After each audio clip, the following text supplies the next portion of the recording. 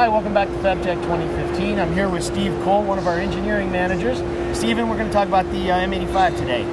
Well, thank you. One of the things that we've been working on over the last year or so is developing this platform to be able to do orbital welding. And the original concept of the platform was to work more in the MIG application world. But what we've done with the platform is, because we've been leveraging the power wave technology, we've been able to do a lot of other processes normally we reserve by different equipment for every different type of process.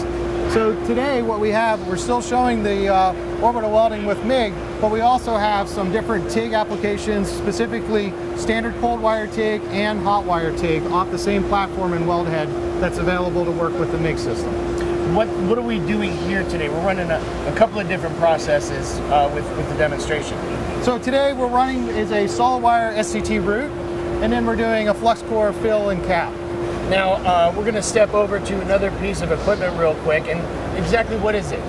It is a hot wire laser, and it's an adaptation of this exact same platform, same weld head, and what we've been able to do is, leveraging all of this digital technology, we've actually bolted a laser onto it, and we're able to do hot wire laser with it, and it's incredible deposition increase and quality improvement to standard welding that you would normally do with orbital equipment. And what industries is it going to be used in the most? The original focus for it was in the nuclear industry, where they have a high need for rapid welding and high quality. But what we're finding very quickly is, as the technology matures a little bit, we're able to adopt this in a lot of other areas that historically you wouldn't put a laser into, just because of normally cost issues.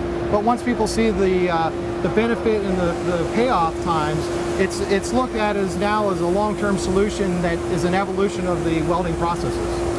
Steven, thank you very much. We appreciate your time. Again, if you have any questions, go to www.lincolnelectric.com, and we'll see you with another video pretty soon.